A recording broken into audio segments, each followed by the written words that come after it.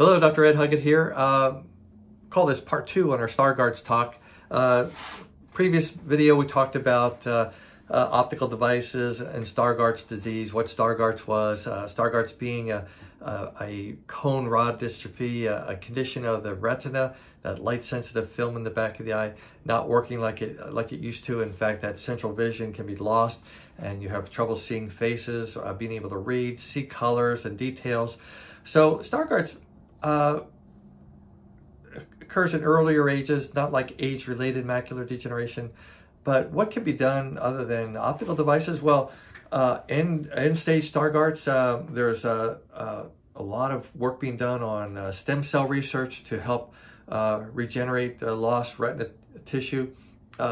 Video chips, there's video chips being designed and developed where they actually are implanted into the eye, and they give off a signal, and that signal then is transmitted back to the vision part of the brain, which is back here, and that signal transferred back there to be able to help a person see. Pretty rudimentary still. The image produced in those kind of video chips is, last I heard, it was like a 8x8 or a 64 pixel grid, basically allowing a person to see light and being able to see some gross movement, maybe edges of doors and edges of things. But it's a start, and if a person has no vision at all and they suddenly, or they've lost all their vision and they suddenly can see things that they haven't seen in years, it can be a huge improvement for them. So anyhow, there are governmental trials of things being done. In the future we'll talk about where you can access that, but there are governmental websites you can access for the latest trials on various eye conditions, and we'll post that for you in the future. Any questions or comments, leave them here. Other things can be done, something as simple as lighting. Lighting is so easily overlooked.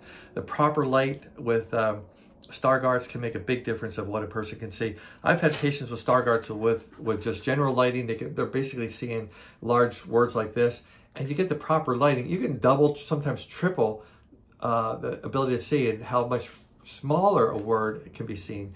And by doing that, smaller words, you can see more words at a time. It makes comprehension and concentration and much better for a person. So their fluency improves when they're reading. So for a child or a young adult with Stargardt's, magnification and lighting, the two go hand in hand. One without the other, they're going to have trouble.